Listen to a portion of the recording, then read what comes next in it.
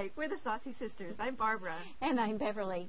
How does a girl swirl? And before you get the wrong impression, we are talking about wine here. Well, for the best swirl, what you want to do is pour only a little amount of wine into your glass. Too much, and you might have a big dry cleaning bill. This is the way I swirl. Oh, Barbara's a good swirler. I'm not as confident as she is, so I just do it right on the tabletop, and there's nothing wrong with that. The whole reason you swirl in the first place is to release the aromas to the very top of the glass.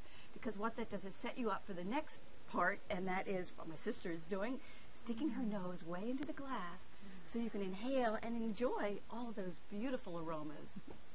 Well, that's swirling, but there's more about that topic and many more wine tips in our book, The Saucy Sisters Guide to Wine, What Every Girl Should Know Before She Unscrews. And it's available on our website at saucysisters.com and also at amazon.com.